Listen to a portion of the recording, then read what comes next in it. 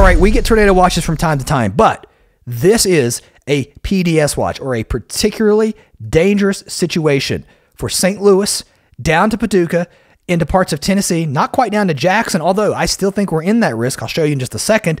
Jonesboro into Arkansas, and then the northern part of Arkansas is under that risk as well. Already seeing the storms going here into parts of Missouri. That will continue to push east. New watches will likely come out. Get those at weather.gov. So check it out. The new data from the Storm Prediction Center, I think, is helping to increase their potential threats that they're seeing here on the maps. Look at this, a hashed area now over to East Tennessee.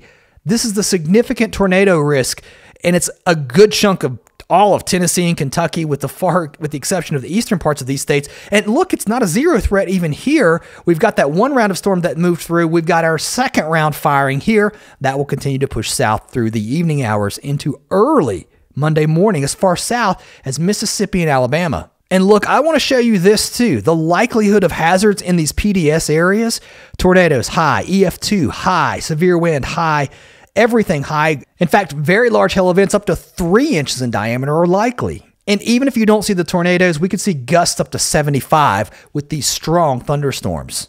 It's no wonder the entire convective outlook has now been upgraded to a 4 out of 5 here. It's a moderate risk across these areas, and that severe threat extends as far north as southern Michigan, albeit not as strong. Still a chance for some storms here, but the highest tornado threat clearly across Tennessee and back into Missouri and Arkansas. And of course, Illinois, Kentucky, and Indiana. Further to the north and east, yes, we'll see some strong storms into Ohio too. And tomorrow, that threat shifts off to the east. This is the newest Storm Prediction Center data for Monday. A decent risk of severe weather across the East Coast, especially around the Delmarva. This area in the Mid-Atlantic could see some strong storms. And the tornado risk went from this morning to this afternoon. Again, not a zero threat, not as high, but decent across parts of eastern PA, New Jersey, down into Maryland, Delaware, even as far south as North Carolina. There could even be a few tornadoes across the south and into Texas too. And if you're wondering, by Tuesday, things much quieter across the country. A few storms across Texas, even really far to the north, up across Idaho and Montana. And there could even be some snow that follows this in those mountains. Here come the storms tonight. Once we move to 7, 8 o'clock, really going across Missouri, southern Illinois, and also into Indiana. This would be 7 p.m. Central, 8 p.m. Eastern. We've got these storms still to deal with across the east, moving toward Akron, close to Cleveland, down to Pittsburgh, and then into Virginia, close to Roanoke, Lynchburg, and another line of storms across western Virginia that continues to push east, eventually closer to Charlottesville. Once you get to the 9 p.m. Central time, look at these storms really firing up here across the Ohio River,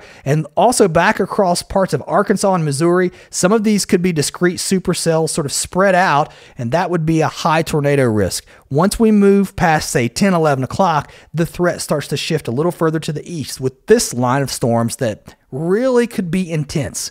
There could be some strong damaging winds with this, even some tornadoes. We may get hammered again in the same areas that saw storms today, with a second round of storms this evening with more damaging winds and some tornadoes. The components of this severe setup: strong southerly flow out ahead of it. At the surface, once you move up in the atmosphere, we've got more of a west to southwest component here, and that is really enhancing the wind shear. So as you throw the thunderstorms up, they don't just go up on their own, but once they go up, the low-level winds will be coming in out of the south, the upper-level winds coming in out of more of the west. Those storms will want to spin and rotate. That's why we have an enhanced tornado risk. So if you like this kind of content, I hope you'll subscribe. Thanks to everyone. Guys, the channel's been blowing up. I hope really it's helpful. If you're new to the channel, I'm a former TV chief meteorologist that's been out of the business for almost 5 years, but I love forecasting, and if you like this stuff, again, I hope you'll subscribe and come back. Let's keep going. Into early tomorrow morning, we've got these storms moving into Pennsylvania. Some of these could be on the strong side, some severe weather possible too.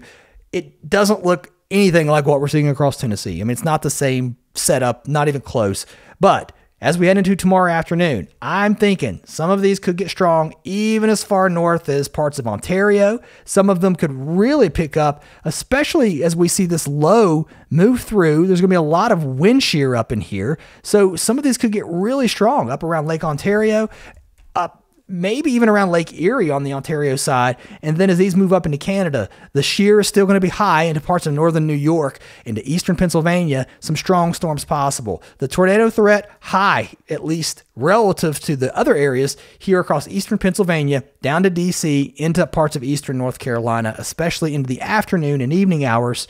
And then everything pushes east. These storms across the south could get strong too into South Carolina, Georgia. Storms pushing now into the southern parts of these states. And, some big rain here across the northeast possible too as we head into tomorrow night. And then showery conditions around the Great Lakes. These are not severe storms. That's just cool, damp, and kind of nasty and gross for a couple of days here in and around the Great Lakes.